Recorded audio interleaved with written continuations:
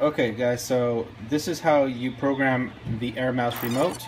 You want to make sure you have the remote with the RF/infrared. If I push the button once, it means it's in RF. If I push the button again, it blinks 3 times fast, it's in infrared. There it is. Now it's in infrared mode. Okay, so what that means is you can use this as a mouse, and you can turn it on at on the Airmouse here when it's in RF mode. And if you're going to use the keyboard, you want to make sure you use the Airmouse and then click with the OK button on the area that you want to input. But you do not want to use the Airmouse with the keyboard. It's going to be jumping all over the place. So make sure that's off. Okay, we're clear? Alright, so now we're going to be we're in infrared mode. And I'm going to show you how to program your TV remote so that it can turn off and on your TV, as well as be able to control your TV function. Hold down 1 and 2. Now it's dim. Press it once, and then we got to hold down this infrared remote button until it stops flashing. So I guess it's still taking in the information. So I'm just going to hold down that power button.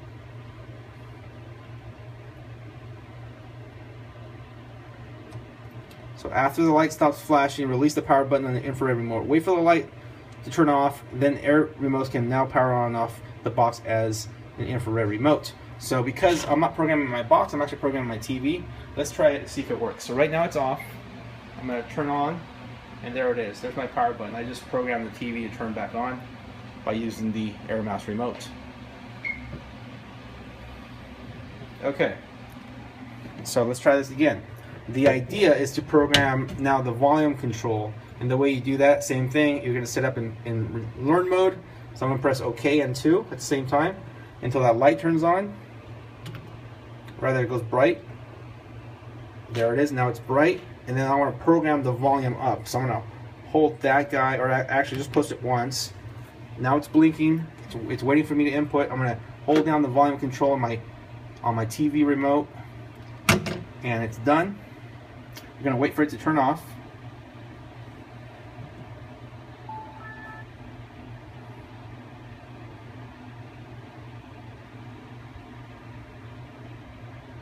There it is. Now let's go try the volume control button.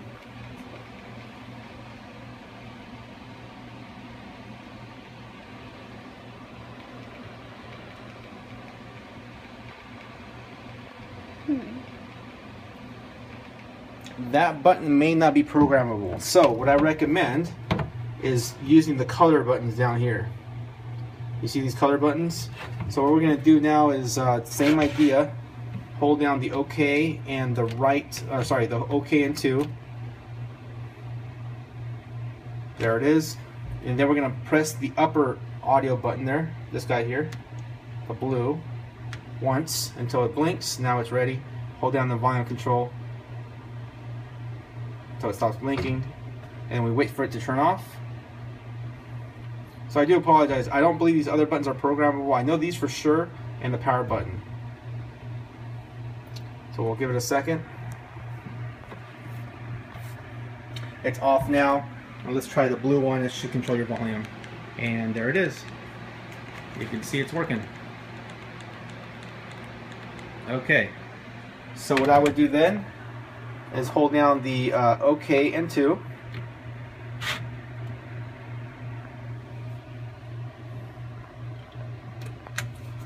And then we will hold down the volume down button. Actually, it would be the yellow button. It's blinking. Hold down the volume down button, and then it's saved. We have to wait till that turns off, and then our yellow button should be our volume down button. Wait for that to turn off.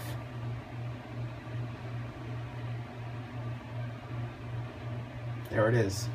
All right, so pointing at the TV. Let's check out our volume control. We're going to hit the yellow button, and there it is. So now we have blue as our volume up, and then we have yellow as our volume down.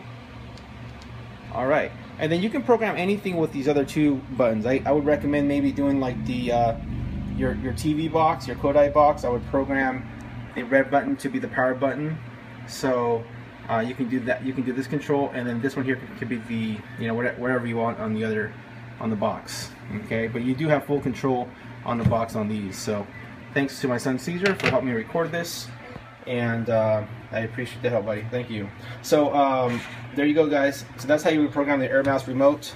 Okay, you have the ability to power on off your CV or your box, and then you have these four to program.